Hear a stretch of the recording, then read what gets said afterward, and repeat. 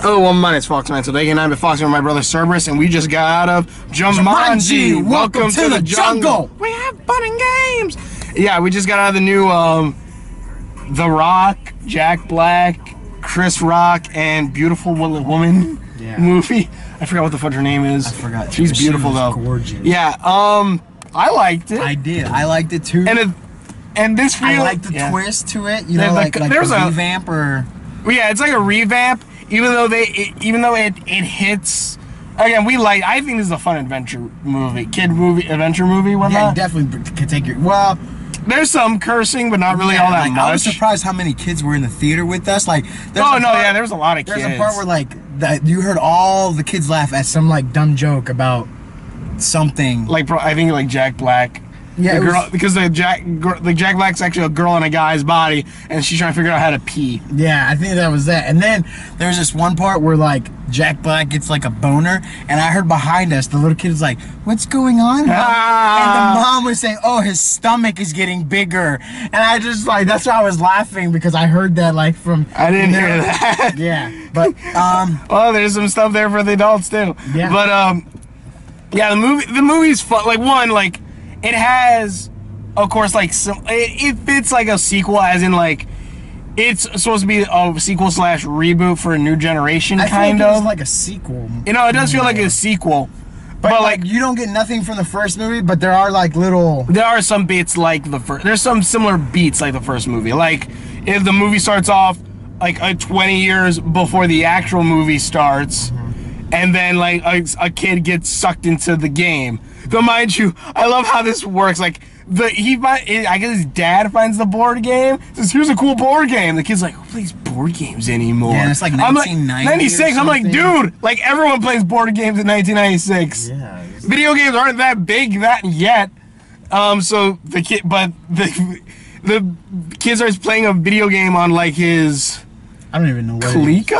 I don't know. When there were cassettes and you just kind of stuck them in the console. Yeah, but it wasn't like a Nintendo. It wasn't like a Nintendo. No, it was like its or own Sega brand or something. Probably. Yeah, but it was just that old school game. Yeah, and the game noticed this, and it's the game's light bulb, and spawns and basically makes the inside of the Jumanji board. Turns that into a game cartridge, and the kid's like, "Huh, nothing weird. Nothing weird about this." Yeah, I just put this right in here. Yeah, plugs it into his game console, and then just immediately teleports into the game. Then cut to 20 years later, which I guess is 2016. Maybe. I think this movie was supposed to come out last year. Because the PlayStation, the phones they had, yeah, but then also had The Last Guardian, which I think came out this year or last year. You don't know how long he might have had that poster. He might have had that when that game came out. Well, The Last Guardian's new. Oh. It's a very recent game. But then why wouldn't it be this? I don't know. So basically, you meet each of the kids. Each of them have their own kind of quirk. There's the nerdy Jewish kid. Why do you call him Jewish? Because he's Jew. You didn't get that all the times. The Rock goes, "Oy vey," or he goes he's like Mahayim. He said something to it in the when Kevin Hart blew up. Remember, he was I think he said "Oy vey," right? Yeah, he says something like that. It's oh Jesus, you're laying the Jewish on there pretty goddamn thick. But each of them has their own thing. The main kid who becomes the Rock. He's nervous around girls. He likes this one girl but can't tell her.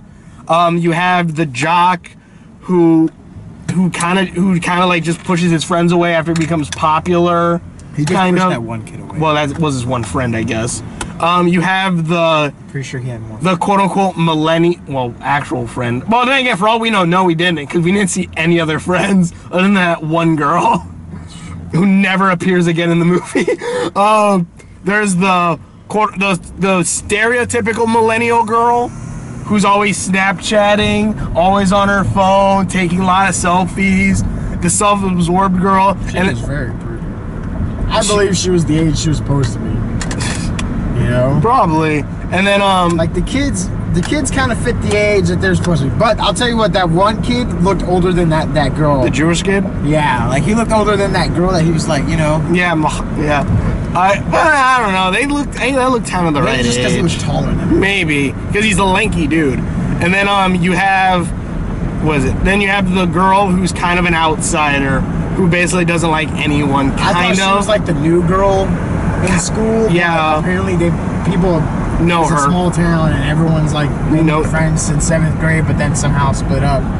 Yeah, something around that. Yeah. But basically, they all get sent to detention for whatever reason. One girl's on her phone while talking. Another one said that she didn't want to be a gym teacher when she grew up. Yeah. To the gym teacher. Was kind of harsh. Like, yeah, that was a little harsh. It was fucked up to say like you don't want to be a gym teacher to a gym teacher, but yeah, but that is kind of like. I don't think that was detention. Yeah, I don't think so either. Like maybe a verbal warning, like if you say something like that again, you're gonna get detention. Yeah. And then she could be like, oh, detention. Yeah, then that would probably have been more. Yeah. And then the kid, the main guy who becomes the Rock, gets in trouble because he's he helped that he wrote the paper for the jock. Yeah. Supposedly because they're friends, but yeah, but so they of course go to the detention room. How do you write the same paper? That's how they got busted. Like he literally wrote the same paper. Well, he used the same. He didn't use the same paper. Like not she said, paper, he used similar points and metaphors to do it, and that's what screwed it over. Which I'm gonna say, yeah, if I have to write someone else's, well, not have to, but if I'm gonna do something like that, I'm probably gonna if I'm not getting paid for it, I'm gonna just do like, okay, here's this, done. Yeah. And that's basically what he did. But basically they get sucked into the game, which basically kind of like Alan did, which there's a reference to Alan in this, which I liked. Yep. There's a lot of references. One of the kids, his name is Alan. Where? Yeah, like the main kid? No, not the kids. Yeah. But like there's a kid that they mentioned. Oh, okay. And his name is Alan. Actually, for all we know, we probably missed like a couple of them. Actually, it would have been kind of cool if the principal, I don't know how old, I think he'd probably be old enough, if the principal was actually the kid from the first movie. You mean Alan? No, not Alan, the other one. Oh, like the kid? The kid. Who was in the kid? Yeah. Yeah. It would have been kind of cool if he was the principal or something. It wouldn't have surprised me. I don't even think if it's the same town. I don't think it is either, because it washed up on the beach. Yeah, that's true too. And then like remember at the end of Jumanji, they're back in like the 1600s or whatever, and they threw it and it ends up on a beach. So I think this isn't a continuation. Ending of 1600. Okay, do you remember the first Jumanji? Yeah, they didn't end up in 1600s. Whatever, I said in the 60s. 60s, okay. You know? 60s? But whatever. But you know, it was like how they did that Alex kid when he went back to 1996 and lived out his life. Which I like that this one kind of does the similar thing, but instead of it being like they wipe the memories of everyone, it is like, okay, the kid who got set was from 1996. Yeah, because the first one was kind of dark. Like remember, like the kids remember. The kids forget. I know, but the kids' parents were dead. That's why they lived with their aunt. Yeah. And then Alan's parents killed themselves or something because he was gone. His dad or something killed himself. I don't think they killed themselves. The first one was very dark. Or he got bankrupt. Something bad happened to his family. Yeah, then he died, Yeah, you know. So like this one was kind of more like... This one was more like fun and adventure. Even though I'll say like, I kind of liked The Rock playing this character. Because like, if you watch a lot of The Rock's movies, he does kind of play a similar character each and every time. I think he was making fun of himself. Oh, no. I feel like the guy who wrote this script either is in love with The Rock or whatever, because there's a lot of it like, look at this! Look at his body! Why does my voice sound like this? I'm amazing! I can run so fast! I'm like, Jesus, this guy has a hard-on for The Rock. Yeah. And then the movie was kind of like a video game. Like, levels. Well, like I'll say this did a better video game kind of movie than a video game movie? Than Spy Kids 3. Spy Kids 3 was a video game movie? Remember, it was Spy Kids 3D. They get sucked into the video game. They have like it's basically calling player one, but dumbed down, I think, a little bit. But yeah, the thing is, in this movie, and And again, in video game movies, if you have like lives, you can kind of get where something's gonna happen. Like, okay, they have 2 lives left, so they're fine. So some tension is kind of pushed away, but they at least use that to their advantage for like comedic effects. Like again, like, oh, Kevin Hart hasn't lost that life yet. He's gonna eat cake and blow up. Yeah, because they all lose a life somehow. Yeah, they lose life as they slowly go Jack down. Black gets eaten by a hippo. Oh yeah. The chick, what happens to the chick that she loses a life? No, yeah, she has the most life throughout all of it. That's why she died. Yeah, she died. Her. Yeah, and that's a good thing because I totally forgot that she had. Because like towards the end of it, there is a kind of thing where she has to die to then come back. And when she died, I'm like, wait, how many lives does she have? Oh, right, she still has 2 lives left. Because she never died. Yeah, everyone. Yeah, she was the only one. She had 2 lives in the end. She was like. She only died once, which I'm trying to remember how she died. She was real. She got bit by the snake. No, she died before that too. She did? Yeah, I don't think so. Yeah, she died. She died twice. She died by the snake. And that one with. And then okay. She got shot. That's right. She got shot. That's right. She got shot in the chest. She's like, I was hit, guys. And then she just explodes in the blood. I'm like, oh my god! Like when they die, like when she got bit, I was like, oh. Yeah, I was like, because I thought she had one more life left. Yeah, no, but that was everyone else. Like just skip the whole. But yeah, we kind of did. But yeah, like they use it to their advantage. If they have more lives, they use it for comedic effect or for kind of character building. Like also, I love the part where like The Rock and like his best friend Kevin Hart, they're like he's like Kevin Hart's like, I will beat you, and the kid looks at himself like, try it. And I'm like, okay, yeah. I want to see this fight. he will knock his head off.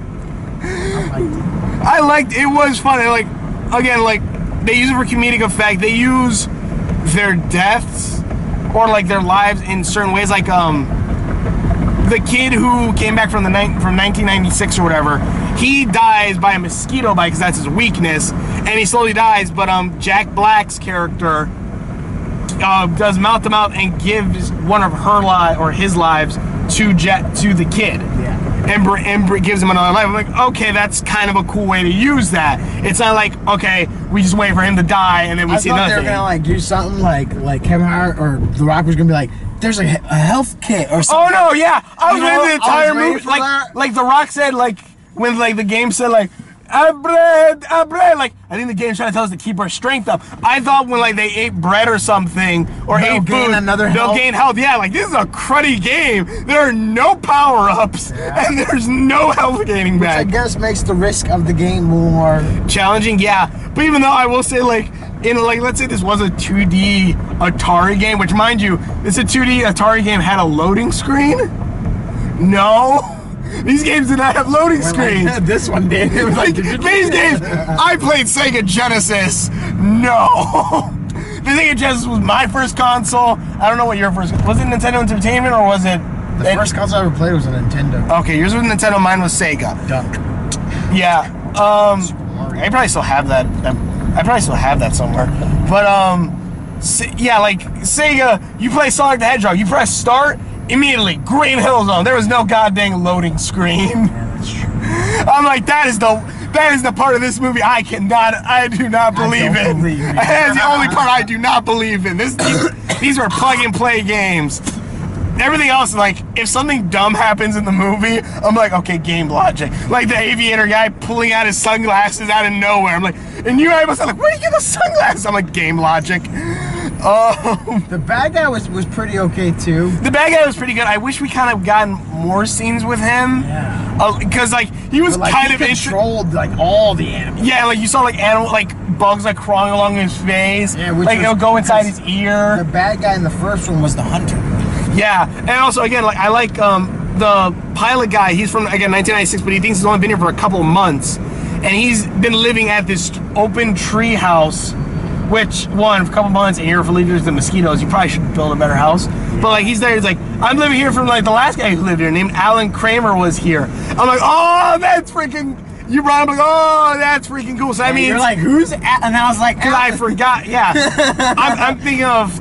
God dang it, I forgot his name. Robin Williams. Robin Williams. Yeah, Robin Williams. Yeah, like Robin Williams. Robin Williams is the only kind of actor that like I remember the actual actor's name over his character. Everyone else I remember. Yo, Silver Punch Buggy. Everyone else I remember. You didn't see it? Went that way. I saw the Silver Punch Buggy. Like Robin Williams, the only guy. I'm like, okay, that's Robin Williams. But yeah, it was pretty cool seeing stuff like that.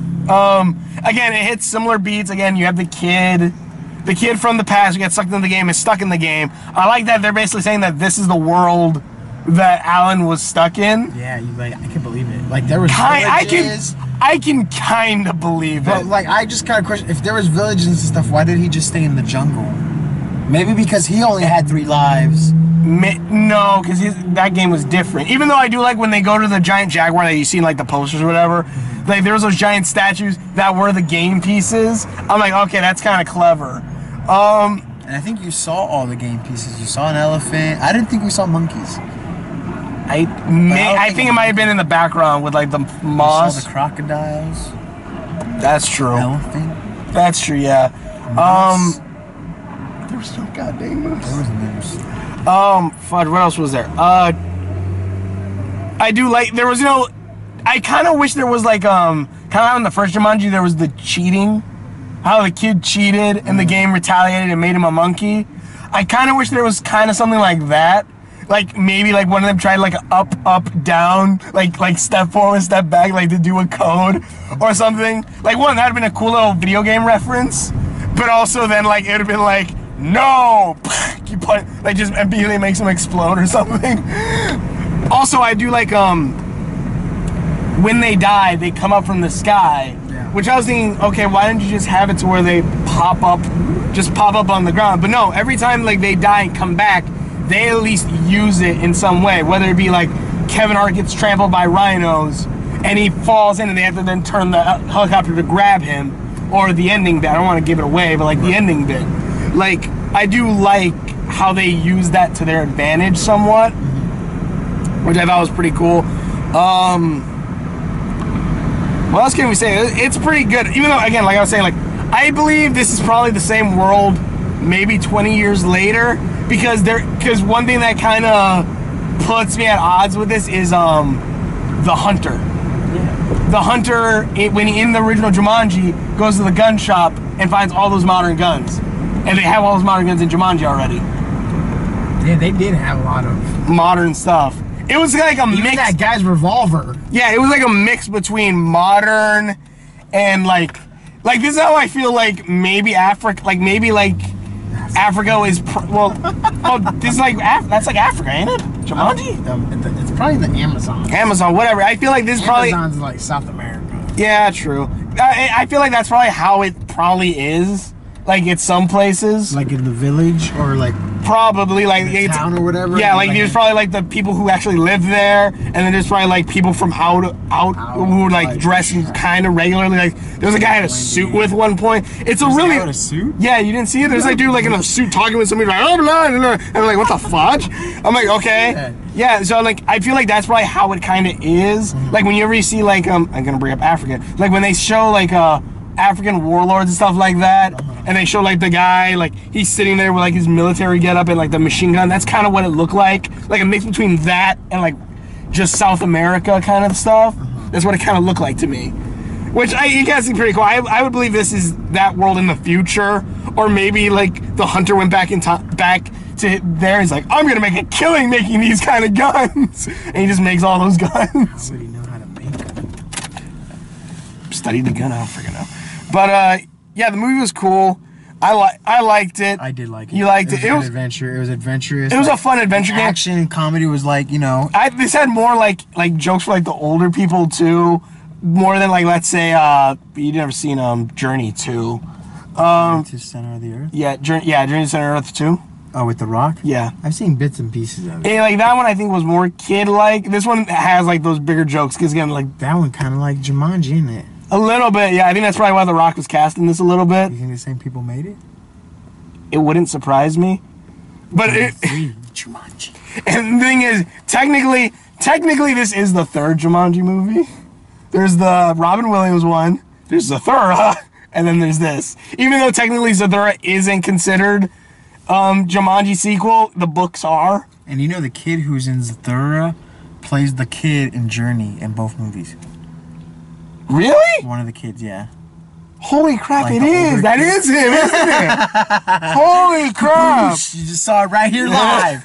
That's freaking true. Oh yeah, but in any case, thank you guys for watching. If I've done links are on my Facebook, are on there somewhere, and we will see you later. Bye, Alan.